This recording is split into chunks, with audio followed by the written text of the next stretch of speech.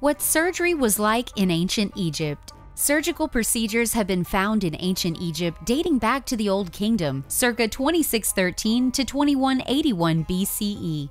The Edwin Smith Papyrus, which dates to dynasties 16 to 17 of the Second Intermediate Period, circa 1600 to 1550 BCE, is the first complete textbook on trauma surgery. It contains anatomical observations and descriptions of surgical treatments for wounds and fractures. Ancient Egyptian medicine, which was so advanced for its time, included simple non-invasive surgeries, like stitching up wounds with sutures made from animal intestines or plant fibers. But they also performed complex surgical procedures such as trepanation, a surgical invention in which a hole is drilled or scraped into the skull. Techniques were also established for dealing with tumors, fractures, and foreign bodies. It's often difficult to imagine what medical procedures were like in ancient times, especially without the help of modern technology. But we have been able to glean some useful information from the ancient Egyptians, who left behind written records as well as surgical tools.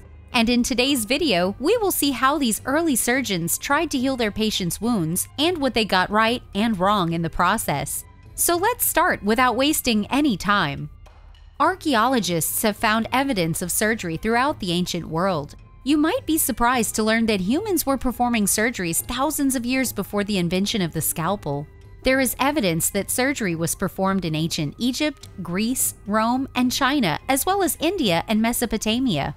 In ancient Egypt, doctors would often perform operations for injuries caused by hunting or war wounds. One such example comes from a papyrus called Edwin Smith Papyrus, which contains descriptions of 8 cases of head injury with detailed instructions on how each one should be treated, pictured below. The Egyptians had a good idea of anatomy because they mummified people. Mummification was a religious practice, so the Egyptians had a good idea of anatomy. They knew how to remove organs and preserve them separately from the body, which gave them insight into their structure and function.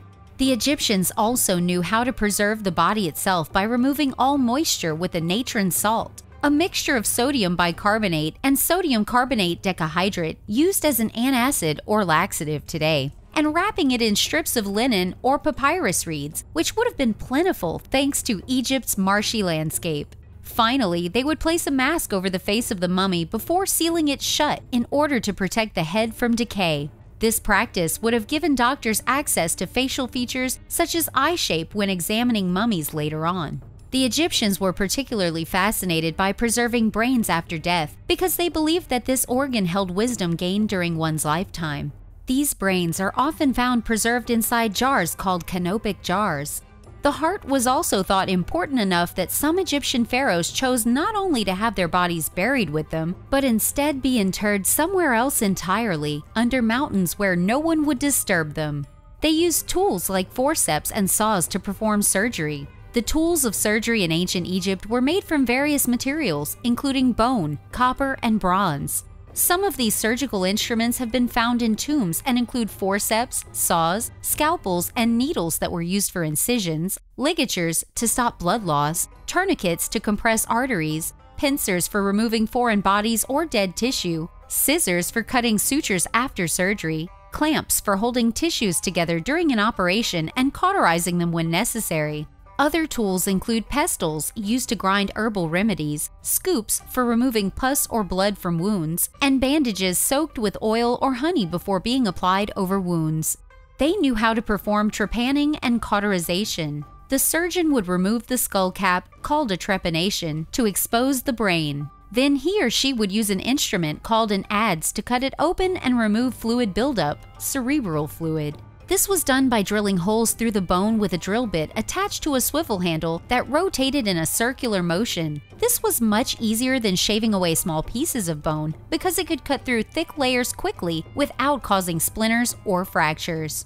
Cauterization was another common procedure performed during surgery in ancient Egypt. It involves burning tissue with fire so as to not only close wounds, but also to stop bleeding from arteries. This method is still used today as one way of sterilizing surgical instruments before use on patients who are immune-compromised due to chemotherapy treatments for cancer or other illnesses requiring immunosuppression. Once, doctors accidentally removed the wrong leg from a patient. One such surgeon, named Ankoff, accidentally removed a patient's leg while attempting to remove a tumor.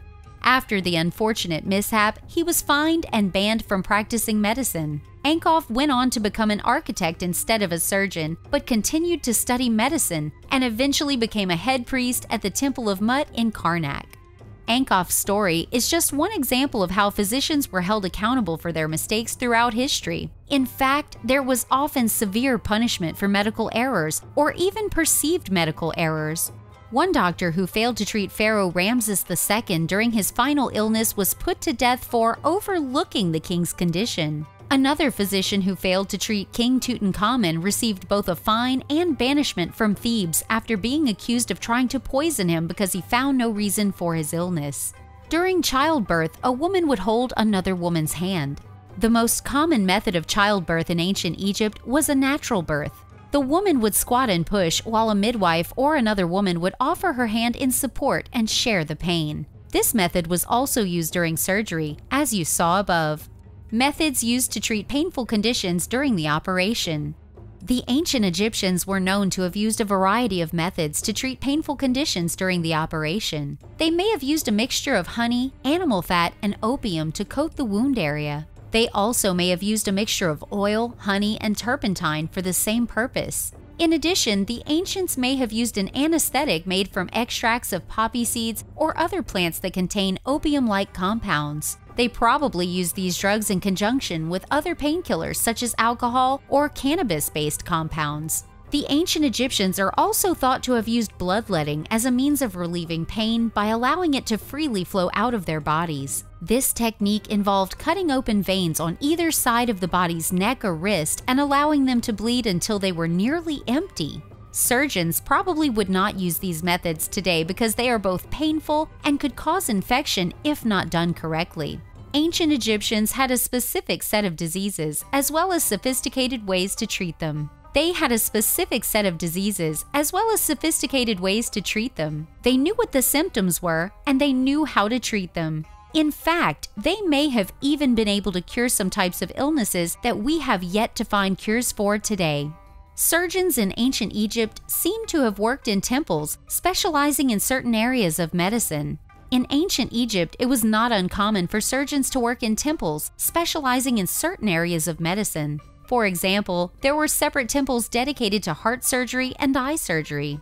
The practice of medicine was considered sacred and important enough that it required specialization. It was also passed down through generations as a family business, at least among the wealthier classes, which meant that there is a wealth of knowledge about things like skull fractures from surviving records. There was a high level of training and cultural prestige associated with surgeons and physicians. In ancient Egypt, the practice of surgery was not a common skill. Surgeons came from a specific culture and had high levels of training, which gave them great prestige among their peers.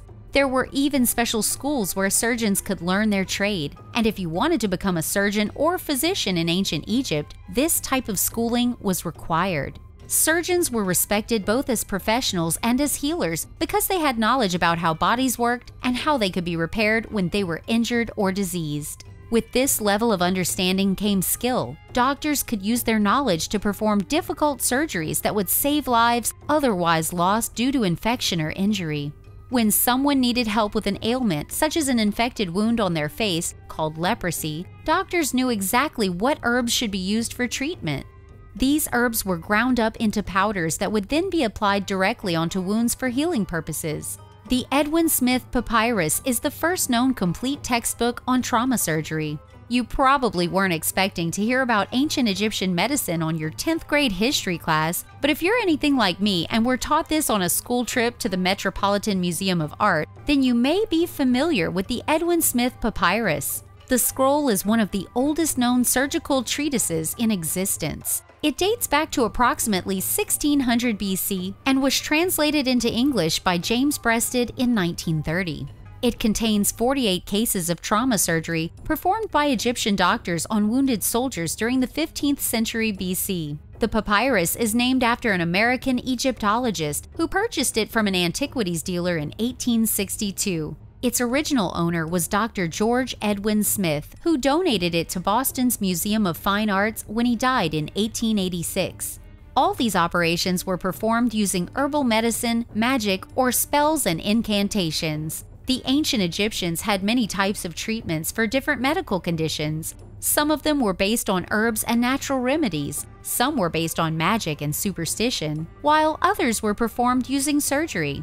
In the past, people would use supernatural means to heal themselves. They believed that certain illnesses or injuries were caused by demons or evil spirits and could not be cured by medicine or other means available at the time. The Egyptians also believed in magicians who could cast spells over their patients to cure them of any illness or injury they might have suffered. They used incantations and charms made out of wax figurines filled with healing materials such as honey or oil mixed with herbs like ginger root or cinnamon bark powder mixed with water, which they placed over the body parts affected by an illness, like a sore throat caused by colds and flu viruses, infecting our lungs when inhaled into our bodies when we breathe the air outside during winter months when temperatures drop below freezing point temperatures, making breathing difficult due to mucus buildup inside the lungs causing coughing fits, so people wouldn't catch pneumonia when infected.